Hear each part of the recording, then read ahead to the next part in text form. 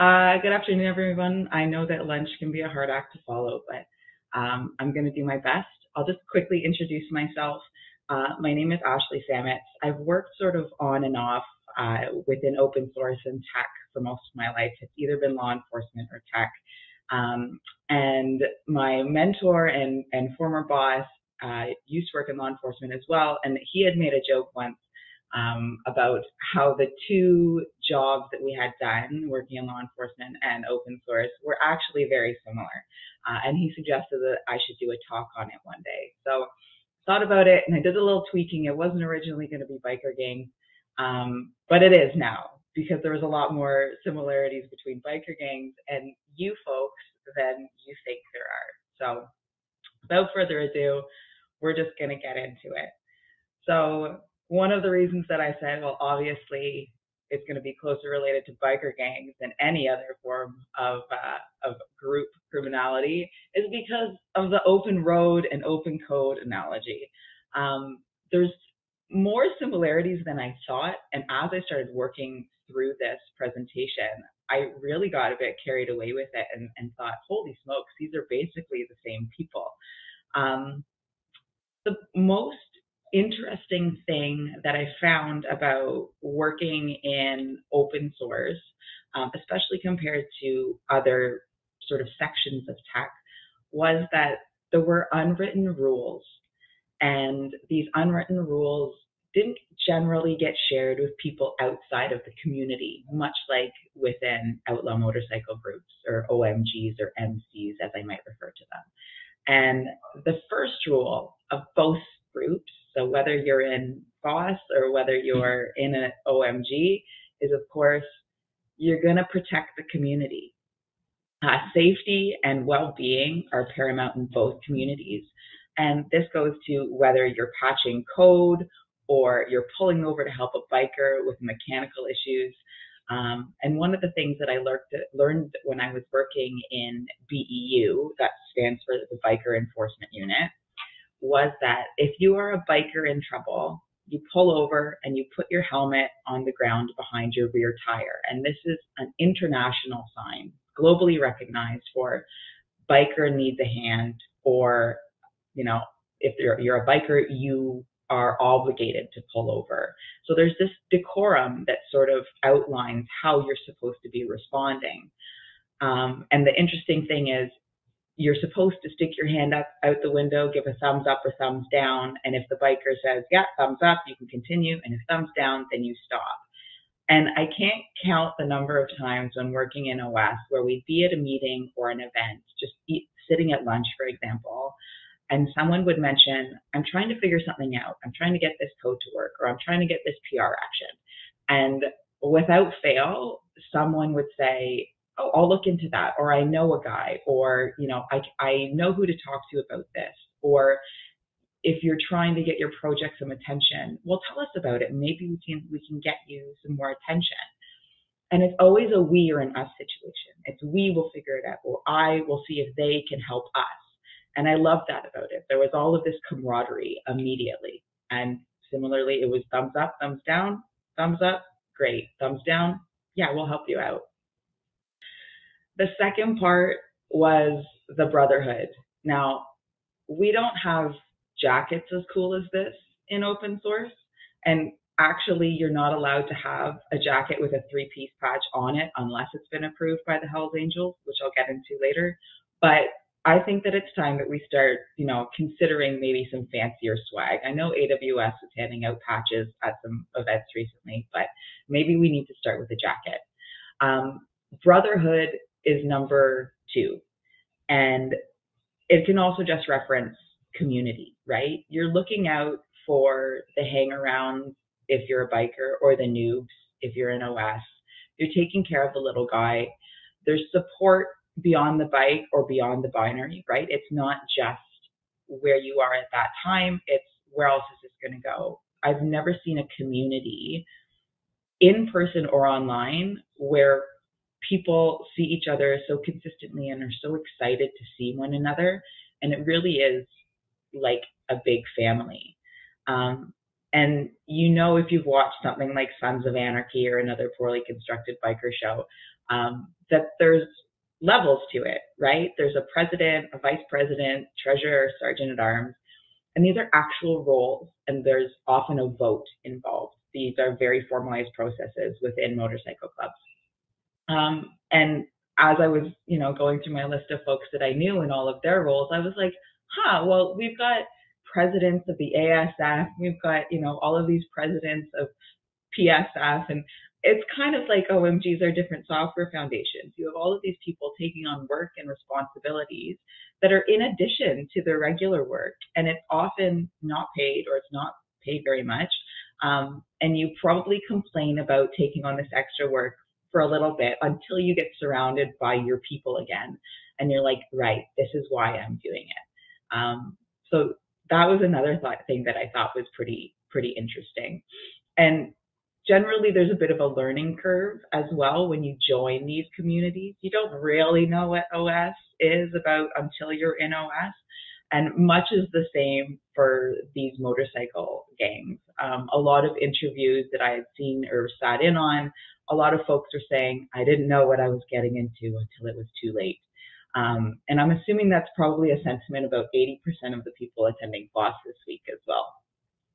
The support, I've worked in law enforcement, academia, finance, and tech, and I've been very spoiled by the employment gods, but I've never been as spoiled as I was working in the open source community. Everyone that I met through the role, not just specifically within that employer, but everyone through the role, there was so many people that worked for other organizations or other communities or, other foundations, and everyone had so much time for me as I was asking to explain a project or a program, or, can you demo this?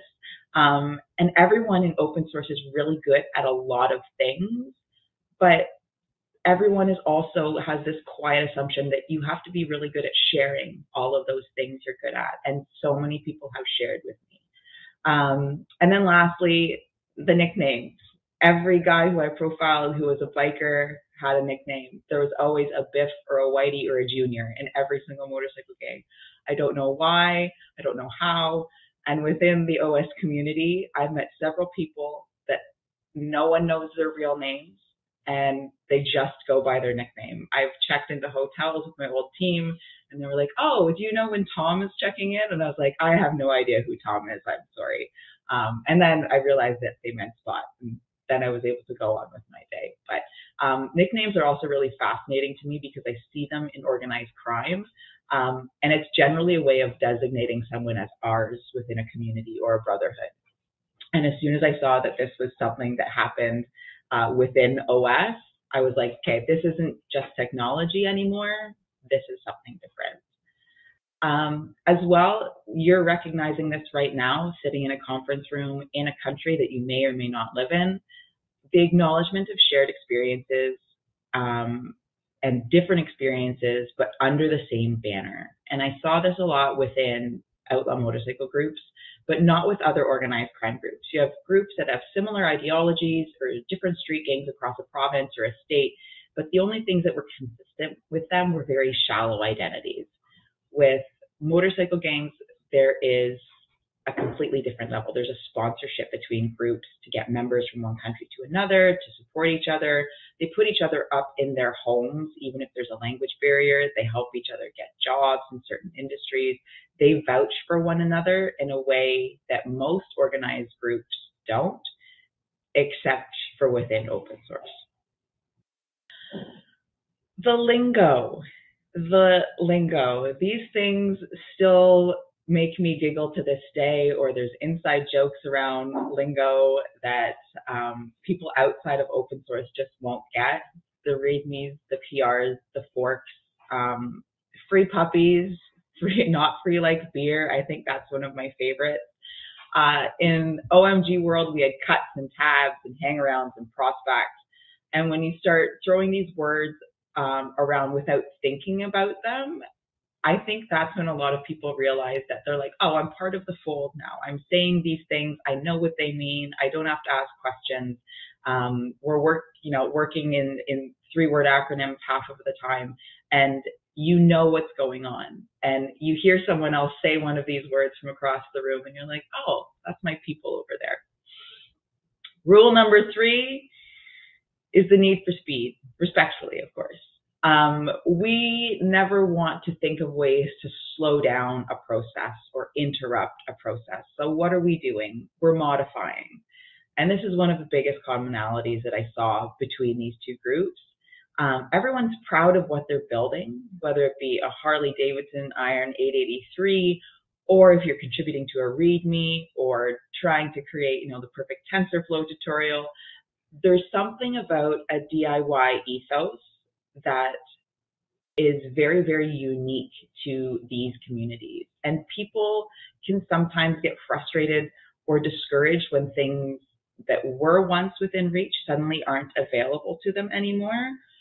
So they start going back and figuring out, okay, how am I going to make this work like it used to, or the way that I liked it working for me? That's when you start your modifications, right? There's a couple of bikes called bobbers and choppers, and I know that there's a big fork joke in this picture somewhere. But post-World War II United States, the servicemen that came home and eventually ended up sort of starting the Hells Angels, they started removing all of the things from their bikes, from their motorcycles that they thought were too big or too heavy or not essential to the basic function of the motorcycle, like fenders and turn indicators and front brakes in some situations. And I'm sure some people have built tools the same way. Maybe we don't need these things. Let's take them off. These machines were lightened so they could improve their performance when they were racing. And basically what these individuals were doing, were looking at an existing product and saying, these are the ways that I can change or further develop functions in it that are going to be more important to my end user experience. And then what do you do when you finish your creation? You show it off, of course, usually to other enthusiasts in your community. So for motorcycles, generally they would gather in large dry, lake basins in California. But here we get together at conferences and events and online. And we share those things. And often there's feedback, right? There's a feedback loop. We're getting people to do second checks, getting people to, give suggestions or offerings. And then what happens when the big manufacturers find out what we're doing? The same thing happened with motorcycle manufacturers.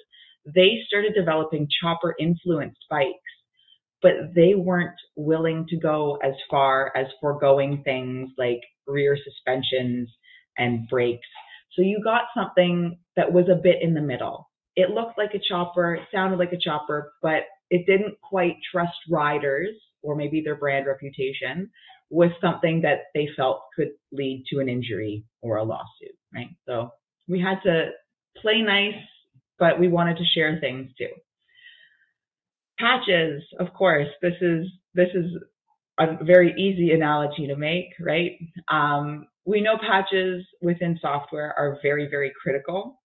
And oftentimes people spend a lot of time on patches, contributing to patches, things like this, but they're almost as integral to motorcycle clubs.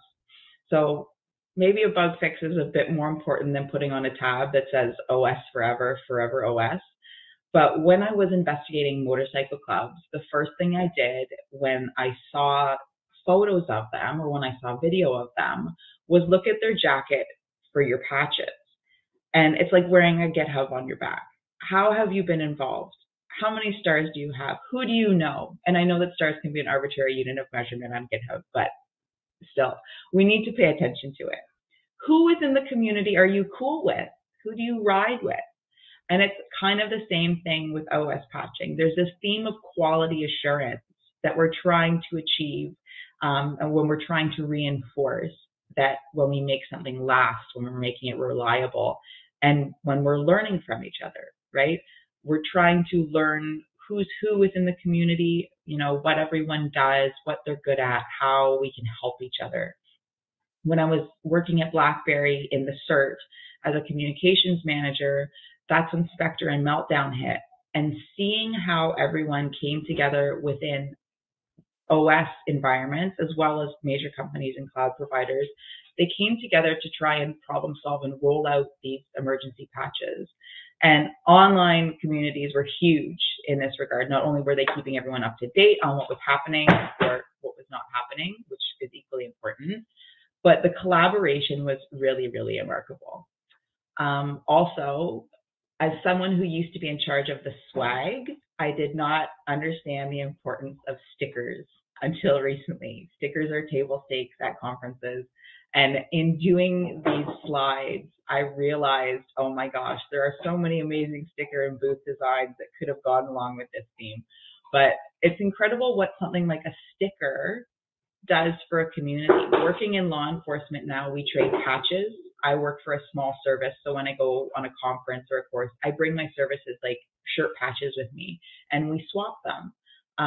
And it's so similar that we see the same thing within open source and within these outlaw motorcycle gangs.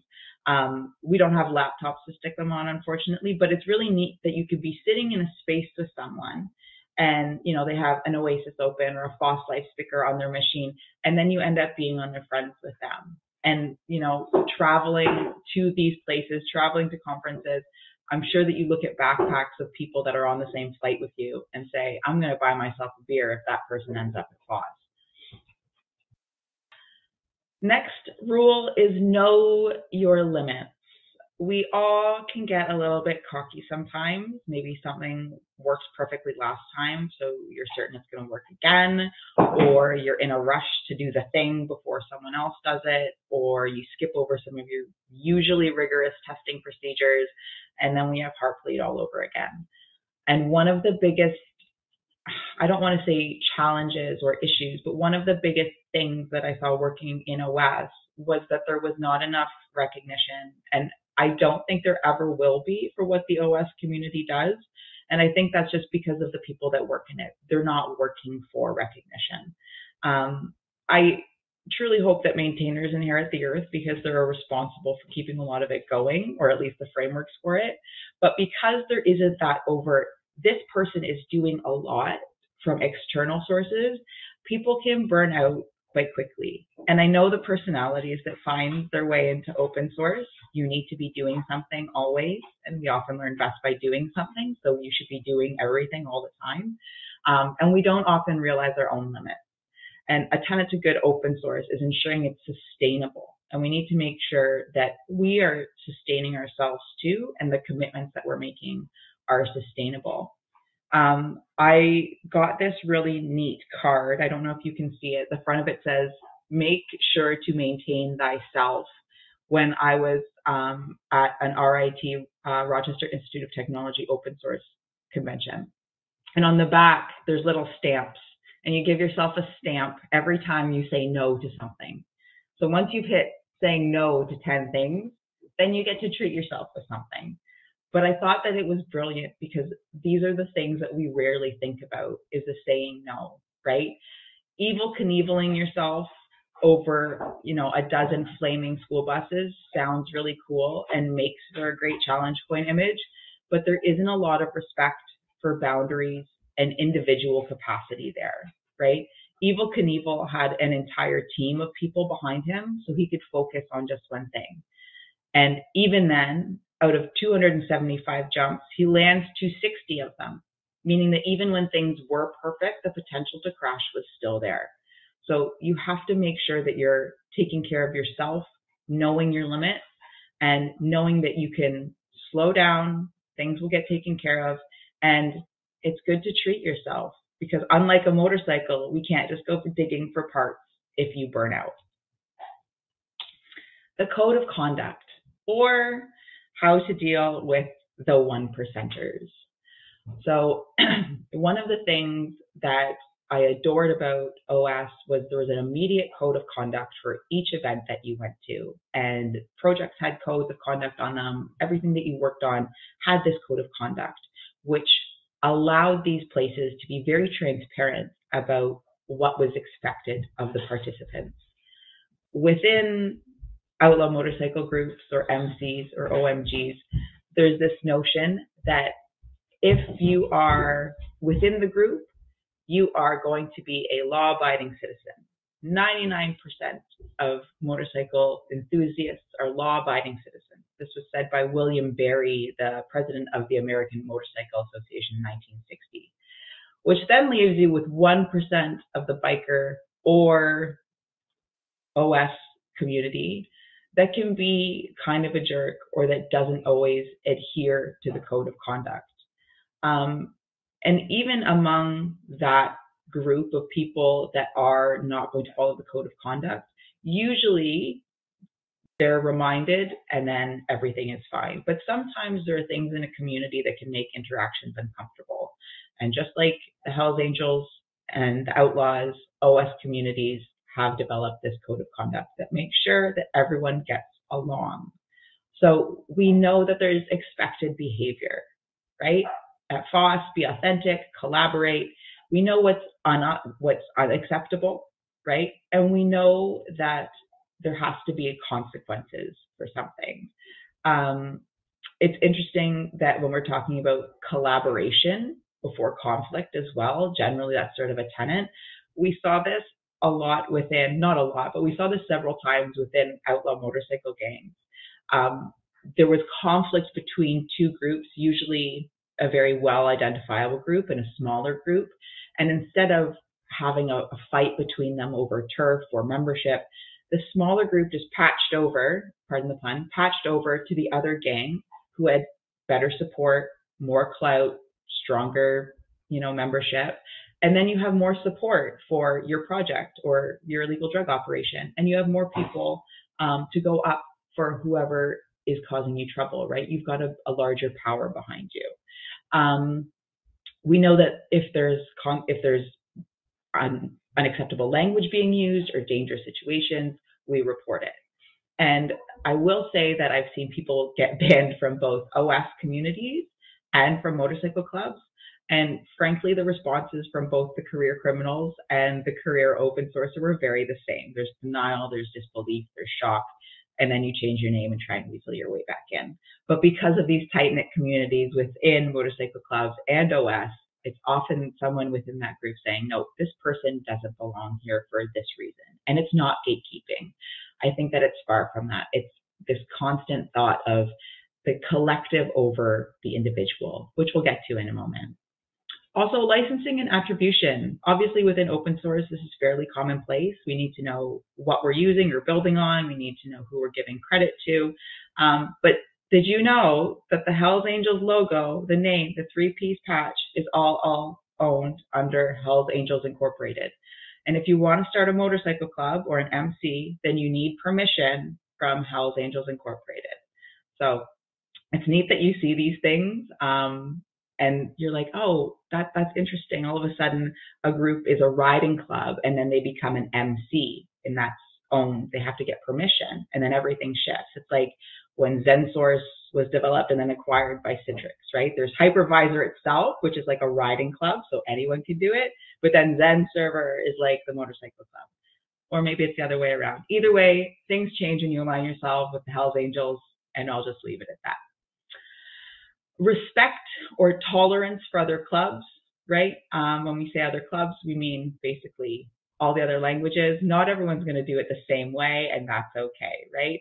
Fairly certain that there's probably one or two people who hate one of the languages that I put up there, or love one, and that's okay, because you're allowed to do this the way you need to, as long as you adhere to the previously mentioned codes of conduct. With outlaw motorcycle gangs, as long as you're not intentionally getting into trouble or intentionally getting into unsanctioned trouble, then generally you're all okay within the OMG community. And participating within the community is the biggest element of that, right? And that's something that took me a while to learn, but regardless of who you are, everyone has something to contribute to open source, which is one of the most compelling things about this community, right? Some people contribute code, some people write the README, some people do the community management, some folks champion the maintainers. Whatever it is, it's getting done by different people. And I think when people hear open source, they immediately jump into that's too technical for me, which I am very guilty of until I realized there was more than just code contributions.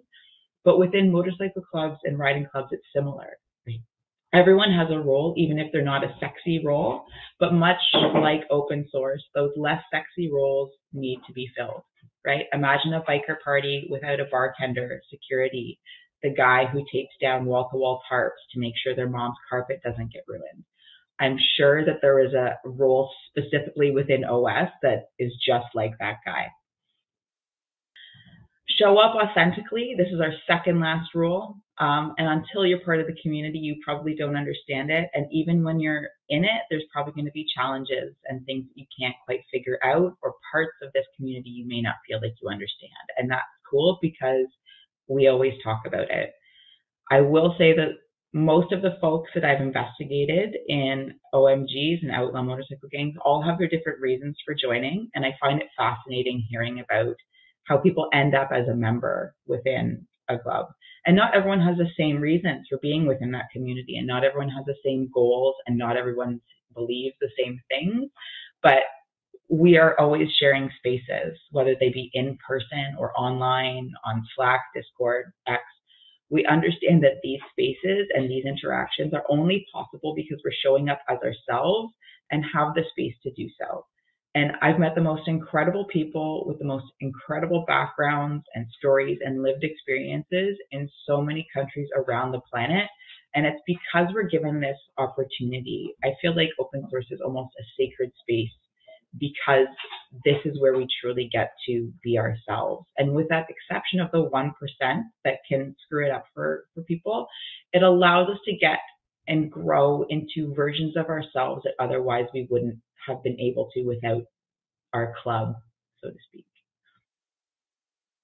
And lastly, whether it be the Hells Angels or whether it be open source, you cannot go back to your own life. I asked my boss in the Biker Enforcement Unit about some of the members that he saw in OMG, and I said, you know, they haven't been around for a while. And I noticed we were doing some OSINT searches, and I found a baby registry for one of these Hells Angels members and his old lady. And my boss said, oh yeah, he'll probably step back for a little bit. And I said, is he going to leave now that he has a family? And then I got the impression that this wasn't something that happened. No matter what, you're in. There are two ways to leave a motorcycle club. You can be out good or out bad. And no one wants to be out bad. Usually that last one comes because you've done something really bad against the club or the member of the club and you've been exiled. Out good means you've left the club for legitimate reasons, so maybe the baby, for example, but no one actually ever leaves. People are out good, but they still show up to things that require a little less bandwidth than full membership. So charity rides and barbecues, and you're probably still kicking in some dues. And I dare say the exact same thing happens within OS. I've been out good, I hope, out good since about the summer. And I'm still kicking around. I'm explaining to the gentlemen that I work with why they need to push updates to their mobile phones. And I'm working with other analysts, crime analysts, to develop OSBI tools that'll let us clean data faster than we can do it in Excel. And generally, I don't think you ever look at software the same way again after you've had a bit of the OS Kool-Aid, right? And you just end up being an OS fanatic. Some of us are just more subtle about it than others and make it really digestible to the masses by wrapping it up in stuff like outlet, motorcycle group comparisons. But for the most part, you never get out of this. And frankly, I don't think any of us really want to get out anyways.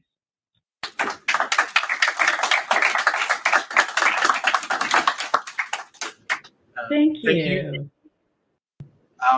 Any questions from the audience? Yeah, please. There's no microphone, so you can speak up. So if I'm looking to switch from open source to motorcycle biker gangs, can you recommend a path for me to migrate from one community to the other? Absolutely. They're a very welcoming group. So I would just suggest walking right after them and introducing yourself. That's what, I've always seen people do. It goes really well for them. Cool. Thank you. Appreciate that. Yeah, no problem. Let me know how it goes.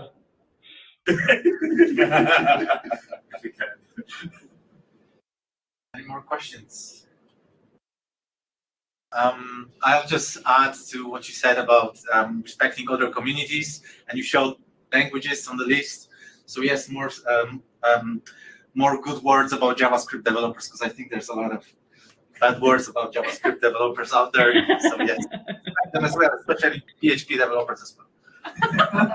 I agree. I actually just saw it in this month's Wired or last month's Wired, how they were talking up quite positively JavaScript and how more people should give it the credit that those developers deserve. So absolutely, kudos to JavaScript.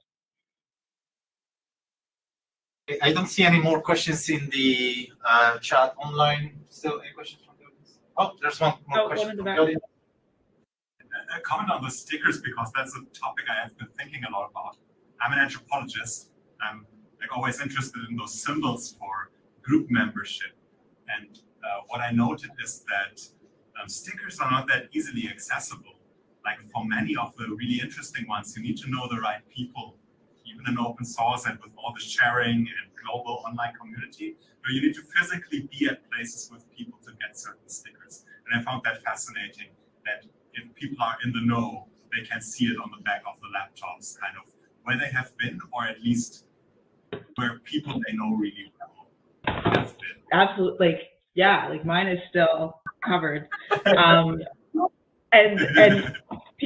people look at it and, you know, it's crazy to see how much you can give up about yourself when people see the stickers on your laptop. And it's very much like the oh, you're in with these people, so you must know this person based on this sticker. And I agree, I find that fascinating, right? Like there's some things that are very niche, and it's like, oh, I know that you got that sticker at, you know, open source 2017. It builds that camaraderie even further. Like we are, open source community is a very sort of like almost secret society at times, because there are things that only those within the community understand. And I really think that that's fantastic. Any more questions? Again, thank you a lot. Thank you so much. Thank you.